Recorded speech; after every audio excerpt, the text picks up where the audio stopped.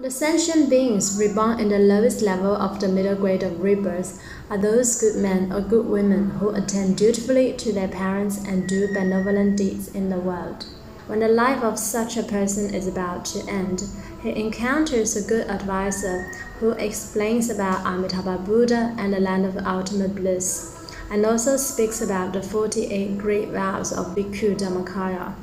Upon hearing these things, he soon comes to the end of his life, and like a strong man who bends and extends an arm, he is immediately reborn in the Western Pure Land of ultimate bliss. 7 days after his rebirth, he encounters Avalokiteshvara and Mahasamaprapta.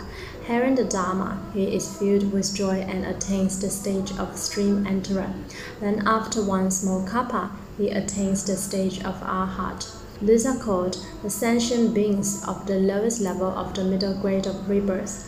This is called the 15th visualization.